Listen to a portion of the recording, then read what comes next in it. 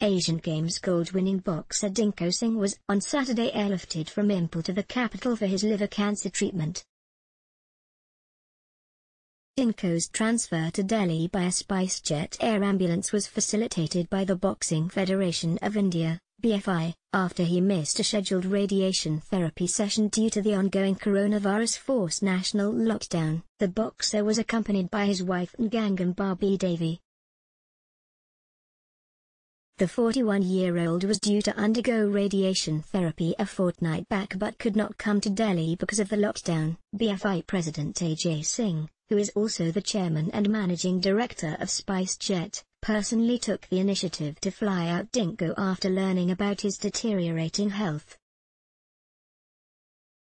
"I am to happy share that Dingko, our champion boxer, has reached Delhi and has been taken to hospital for further treatment. Spicejet is honored to have provided its air ambulance service to our national hero and fly him to Delhi for his treatment, and we wish him a speedy recovery," said Dingko Singh.